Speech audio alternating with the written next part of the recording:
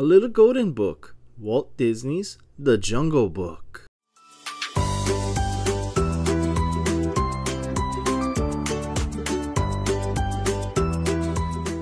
Many strange legends are told of the jungles of far-off India. They speak of Bagheera, the Black Panther, and of Baloo, the bear. They tell of Kaa, the sly python, and the Lord of the Jungle, the great tiger, Shere Khan. But all these legends, none is so strange as the story of a small boy named Mowgli. A child left all alone in the jungle was found by Bagheera the panther. Bagheera could not give the small helpless man cub care and nourishment, so he took the boy to the den of the wolf family with young cubs of their own. That is how it happened that Mowgli, as the man cub came to be called, was raised among wolves. Mowgli had lived with the wolves for 10 years when the wolf pack called a meeting at Council Rock. As you know, says Akela, the leader of the pack, Shere Khan, the tiger, has returned. If he learns that our pack is harboring a man cub, danger will be doubled for all of our families.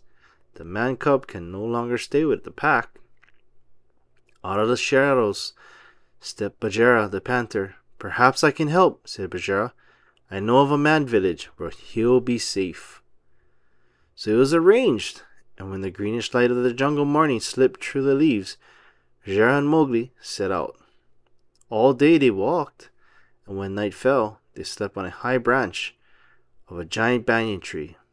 All this seemed like an adventure for Mowgli, but when he learned that he was to leave the jungle, he was horrified. No, cried Mowgli. I want to stay in the jungle. I am not afraid. I can look out for myself. He slipped on a length of trailing vine and ran away. Mowgli soon met a bumbling bear named Baloo. Baloo played games with Mowgli and taught him to live a life of ease. There were coconuts to crack, bananas to peel, and sweet, juicy pawpaws to pick from jungle trees. Colonel Haiti, the proud old leader of the elephant herd, tried to train young Mowgli in military drills as he led his troops. Trumpeting down the jungle trails, Mowgli was having such fun in the jungle. But the jungle was dangerous.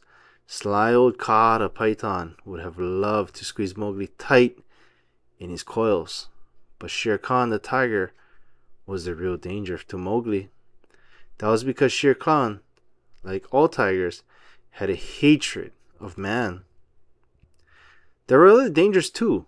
One day, Baloo and Mowgli were enjoying a dip in the jungle river. Suddenly, down swooped the monkey folk. They snatched Mowgli from the water before Baloo knew what was happening. They tossed him through the air from hand to hand and swung away with him through the trees. Off in the jungle, Bagheera heard Mowgli's cry and came with a leap and a bound. The monkeys have carried him off, gasped Baloo. Bagheera and Baloo raced to the ruined city where the monkeys made their home. They found Mowgli a prisoner of the Monkey King. Teach me the secret of man's red fire, the Monkey King ordered Mowgli, so I can be like you. It took quite a fight for Bagheera and Baloo to rescue Mowgli. Look, Mowgli, said Baloo, I gotta take you to the man village. But alas, the boy would not listen. He kicked up his heels and ran away again. This time, his wanderings led him to the high grass, where Shere Khan lay waiting, smiling in a hungry smile.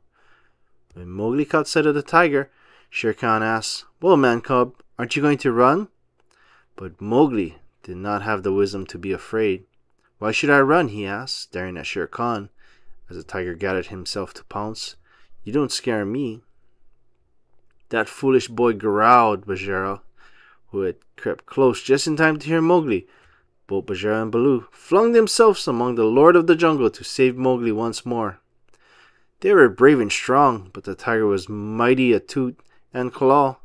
There was a flash of lightning, and a dead tree nearby caught fire. Mowgli snatched a burning branch and tied it to Shere Khan's tail. The tiger, terrified, ran away. Mowgli was very pleased with himself as he strutted between the two weary warriors, Bagheera and Baloo. A little later, Mowgli reached the man village. From ahead came a sound he did not know. He peeked through a bush. It was the song of a village girl who had come to fill her water jug. As he listened to the soft notes of her song, Mowgli felt that he must follow the girl.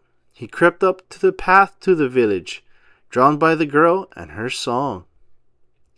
Baloo and Bagheera watched the boy's small figure as long as it could be seen. When Mowgli vanished inside the village gate, Bagheera sighed a deep sigh. It was bound to happen, he said. Mowgli is where he belongs now.